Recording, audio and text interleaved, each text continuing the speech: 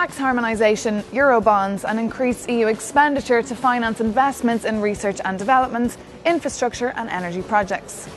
This is what is needed in order to ensure the EU's future competitiveness and sustainable growth. Well, that's according to a report that was presented this week in the European Parliament by the Financial, Economic and Social Crisis Committee, a committee that was just set up about a year and a half ago in response to the financial crisis. And the lady who was put in charge of this report is the French Socialist MEP, Pervenche Berès. And she's the president of this, and she's here today with me to have a coffee and tell us a bit more about the report. Thanks for joining me here today.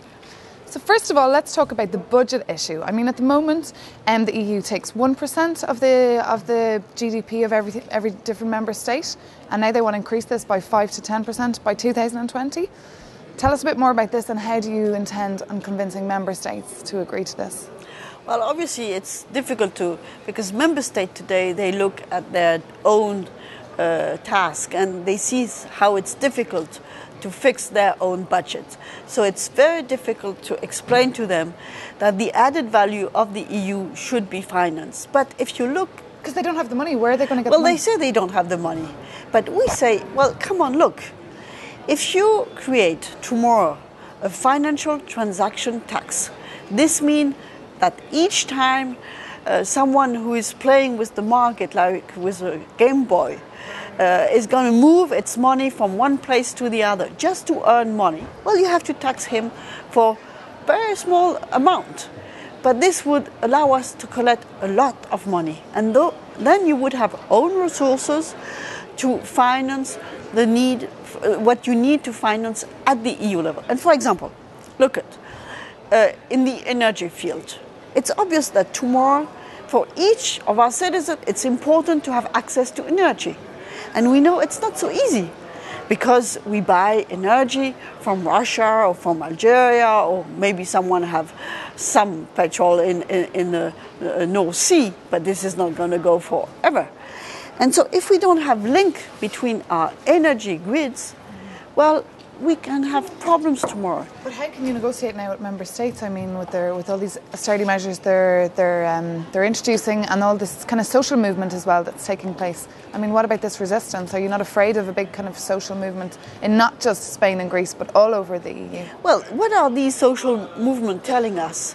They are telling us that people cannot accept a situation where it's the people, the ordinary people, that are going to pay for the mistake that were done by the people in the financial market, who are still paying themselves huge bonuses when the people are out of work, and with social security, safety net that are fragilized and so on.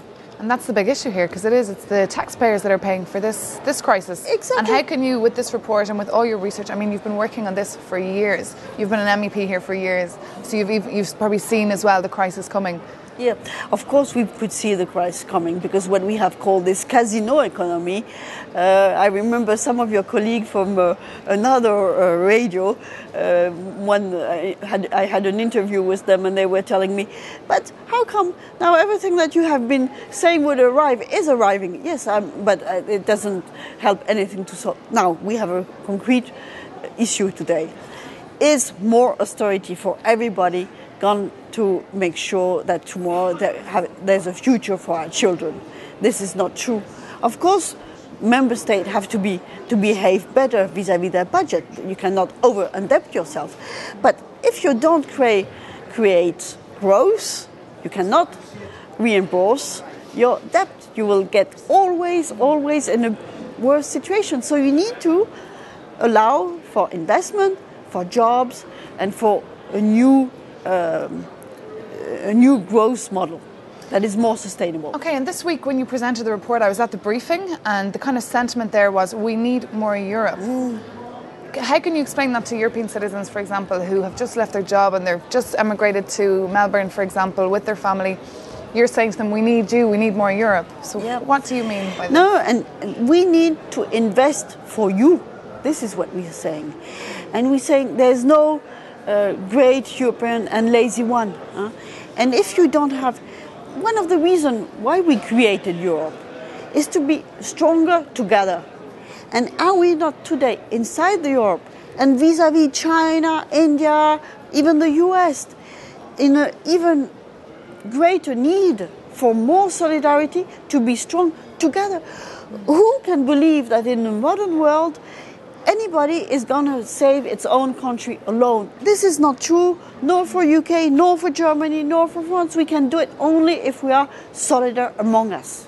The problem is, though, all our manufacturing is going over to China and India and Brazil. I mean, we need something to kickstart Europe and our economy. Yeah, but this is also something that is very challenging. Also, when I debate it with my British colleague, very often we have a strong debate here.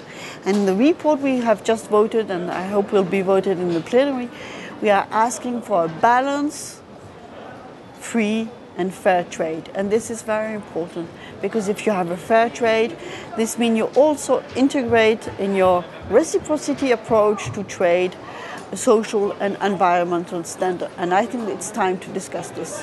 Okay, thank you very much for having coffee with me. We'll keep an eye on that report. It will be voted in July here in the Parliament. Thank you for the coffee. Thank you. And then we'll see if it gets through the Member States and Council.